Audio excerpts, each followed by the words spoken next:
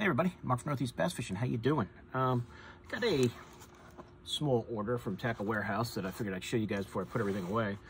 And just a kind of a channel note, if you want to call it that.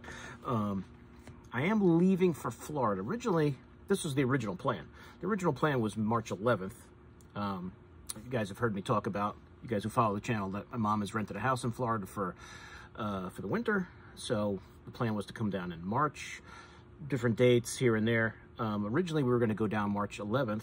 I was going to work the outdoor show with Pete, Stoneman Son Lures, but then Pete decided not to do the show. So then we were going to leave on the 8th or the 7th, whatever, and now we decided to go on the 4th. So Monday, I'm going to start driving to Florida. So videos are going to be a little in and out, you know, for next week and probably the middle of the week after. We're going to go for about 10 to 12 days. So I'm going to do kind of probably try to do like what I did when I drove my mom down there in January, early January. You know, I'll just do a lot of shorts. I know I'm going to stop at a few Bass Pros and look for some other local tackle shops. So whatever I find, you know, fishing related down there, I'll definitely share with you guys. So I may not get a chance to do a lot of full-length videos during that time, but you'll definitely see the stuff that I get, at least in shorts for that time. And then I'm sure once I get home, I can do a video on everything that I might have gotten here and there, because I told my wife, I said, well, from here to Florida, if we drive down through all the states we go through, there's 27 Bass Pros. So how many of them do you think we can hit? And of course she thinks I'm crazy, which it would be crazy to try to do, but I know of at least one or two, maybe three that I drive right by that I'll probably stop in and do a little exploration, because you guys know I stopped at that one in Bristol, Tennessee last time. I'm sure I'll stop at that one again. And I know there's another one, I don't know if that's Georgia or not, that we go right by. When I drove down with my mom there in January, I just drove by. This time I'm sure I'll take a stop in and check it out, and then who knows what I'll find on the way back. And I always like to look for other tackle shops when I'm down there. So I know there's that one across the street from where my mom is staying, so I'll definitely go there again. They had some nice stuff. So I'll keep you guys informed on the stuff I get while I'm away. But I wanted to show you this order. I'm going to try to do as many videos as I can the next couple days, so I can, you know, kind of show you the stuff that I've gotten and any other things I decide to do here before I go on vacation. So let me show you this Tackle Warehouse order. Now, there's nothing here you guys haven't seen me get before, things you know I love and that we've talked a lot about the last few months. What I did was I got 3 more of that Queen tackle, that 1/2 ounce tungsten jig, which you know I like. And they had this, you know, I'm pretty sure it's over now, but Tackle Warehouse had that I guess they called it their spring sale. And everything was like 15-20% off. So that was, I wasn't even going to order anything, and then they had the sale, and the stuff that I wanted, that I used, was on sale. So I took advantage of it. So this is that blue craw color that I really like. And if you guys can see that, how well you can see that. And as I've said, with these skirts from Queen Tackle definitely have that coffee scent to them, which is really cool. I like it. I think that's what it is. It certainly smells like it. But I like that. I use this blue craw one a lot. It has the blue strands in there, the brown, and I guess, you know, you could call that like that barred, like watermelon or green pumpkin. This is a great color. If you guys haven't tried, you know, the Queen Tackle tungsten flipping jig, it's a really nice jig. I've really grown to love it the last few years, so I use it a lot. If I'm not putting my own together, these are the ones I'm usually using. If I'm using flipping jigs, pretty much it's become the Queen Tackle, the ones I put together from Bass Tech, that I put the skirts and the rattles on. The Queen Tackle, which I do add rattles to, because they don't come with rattles. And this is like your typical Arky style head. And then the different tungsten flipping jigs from Beast Coast. That's pretty much it nowadays, as far as if I'm throwing tungsten. But I got one of those, the blue craw in the 1/2 ounce. Also grabbed another one of the Tennessee craw, is that? Yeah, Tennessee craw. Like I said, I don't know how well you can see that writing on there. But that Tennessee craw, which I really like, because it's got some orange on it. You know, I like orange in my baits, my jigs especially. That's a nice looking flipping jig right there, flipping and pitching jig, Arky style head. I'll just add some rattles to that before I put it in the box and be ready to go. And the last one I got was just the green pumpkin green one. Grabbed another one of those. And these are all 1/2 ounces. So it's got kind of that same skirt as the other ones. They just put another green layer in there of silicone skirt material. So that's it for the jigs. And then you guys know I've talked about these a lot.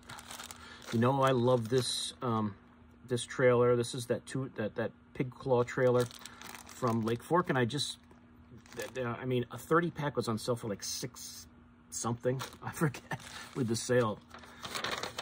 Because they're on sale already. They're marked down because it's closeout, and then they marked it even off more because of the spring sale. So it's $6.73 for a pack of 30. And I said, I'm just going to get the 2.5-inch size ones that I don't have, the colors that I like, and that'll be it. And I'll probably pretty much be stocked up for the rest of my life for these, with these 30 packs. So this is that sour grape color. If you guys are new to my channel and you haven't watched it before, you can look back. I talk about these trailers a lot. This is one of my favorite soft plastic. If I'm not throwing pork, soft plastic trailers is this this old Lake Fork Tackle pig claw trailer, which is discontinued. Tackle Warehouse has them for a great price if you're interested in them. And I did notice one thing. I may have mentioned this in another video, that they were at a certain price, which was lower. And now, after I've done a few videos on them, and I've been talking about it a lot and buying a lot, and I know some of you guys out there have bought a few, they raised the price a little bit. They didn't have them quite as discounted. I don't know if that was because of the videos and because of talking about it, and maybe they saw that it was becoming popular. They figured they'd make an extra $1 or $2 per bag, but when they have it on sale, they take more of that percentage off of what it's already on sale. So when they have sales, which are pretty frequent, it's a good time to really stock up on them. Plus, it's a 30-pack. You know, even when they're not on sale, it's still cheap for a 30-pack. And I did go on the Lake Fork Tackle site the other day, and they do have a few, not a lot, left over for like $2.99 a pack. So, I mean, if you want to buy just a 5-pack for $2.99, you could too, directly from Lake Fork. But they don't have a lot of colors still there. Why they stopped making this, I don't know. Maybe it wasn't selling. I don't know. But it's a nice trailer. I've always liked these, and when I found I could get more, I did. So that's that sour grape, that 2.5-inch size. These are all the 2.5-inch size. You know, I usually use the 3.5-inch size, but 2.5 is nice too. So now I'm stocked up on that too. The red shad with the green flake. Got a 30-pack of that in the 2.5-inch size.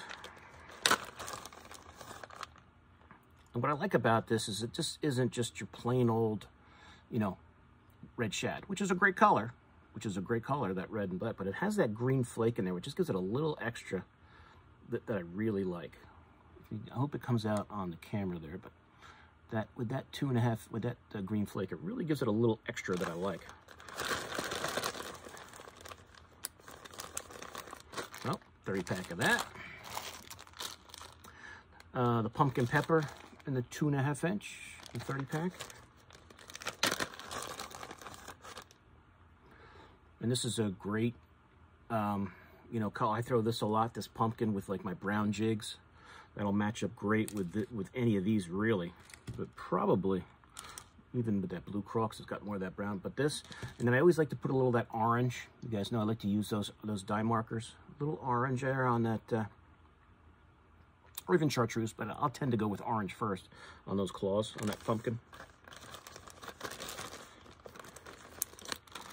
Whoop. Pumpkin pepper. Oh, let's see, the black neon, which is just the black red, which is a great color. As I said in the past, one of my favorite tube colors to flip. But if you're just throwing a black jig, you want to get a little different in the trailer with a little red flake in there, this is a great combo. That black neon. Let's see, last couple here. This is just watermelon, just your watermelon seed color. Great natural color.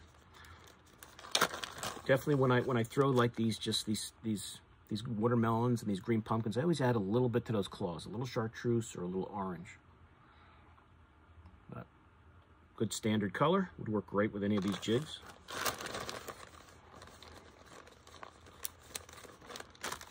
And the last one is the black neon with the chartreuse claws. which is a great, great dirty water jig trailer.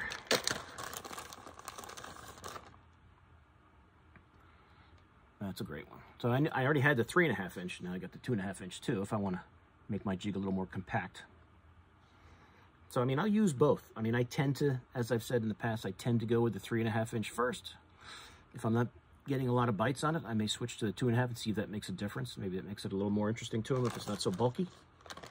But it's, you know, if you're looking for an economical jig trailer that you haven't tried, that Lake Fork tackle, the pig claw and bulk bags, get them while you can. Who knows how long they'll last on Tackle Warehouse. I know it's a discontinued bait. That's it. That's all I got. It was just a small order. I just wanted to get the rest of these. So you guys do the math. That's 6 bags of 30 trailers. So it's 180 trailers I got for last me a while. And just to, you know, just do a quick here. I know I've done these before. Let's just take the sour grape one and use that. In case you guys haven't seen any of my other videos, if you're new to the channel, the way I rig these on here is I don't recommend that you just take your chunk or whatever it is you're using, if you're using one of these or any other kind that you like, and just put it on like that. Because as you can see, that is going to move around. You're going to be throwing your jig through the water, and the trailer is going to be like that. Don't put this type on there. Always thread it through your hook. Now, you got to understand, this is going to have a rattle on it, but for this demonstration, it's not really that important. Just go right through the center of the bait, and then most chunks you use, they have like little eyeballs or something that's in the middle, and then just go. I always go right between the eyes, and I pop it out, and then just push it down. And there you go. Now, as I said, I will add rattles to this, so this might sit back a little bit further, but not much. But that's it. I mean, that jig is ready to go. It's very compact. I've got a nice claw trailer, so the skirt's going to be, you know, moving in the water, and then these claws are going to be flopping around. So that's a great combo right there. That's the sour grape with that green pumpkin green. Yeah, that green pumpkin green queen tackle 1/2 ounce jig, tungsten jig. So that's it, guys. That's it. It doesn't get any simpler than that. And you know, like I said, I like to add rattles. I always have rattles on my jig. Sometimes you take that off and you pull the skirt through the hole in there. And actually pull a piece of the skirt off. But that sour grape trailer, put it back in the bag for now. So now I've got to take that box out and get all these in there and organize my boxes of my pigtail trailers. But that's it. So I'll put a link to these baits. If you guys, you know, are subscribers and have watched a lot of my videos, you've seen me do videos on these baits before. You know I'm a fan of them. It's a great jig, especially, you know, if you're in a no-lead state like I am, tungsten is the way to go. And even I just pretty much use tungsten. I don't remember, I haven't thrown a lead jig a lot lately. You know, when I lived in Jersey, it didn't matter. Now that, you know, I'm in a no-lead state, I try to keep it lead-free with the tungsten as when I'm fishing. And, you know, you've got, you know, a 1/2 ounce jig, but you've got a smaller, you know, smaller head there. That would be a lot bigger if that was a lead 1/2 ouncer. So it's a little more compact. But that's it. So I'll put links to these in the description on Tackleware, so you guys can check them out if you're interested. But that's it. Any questions, guys, put them in the comments.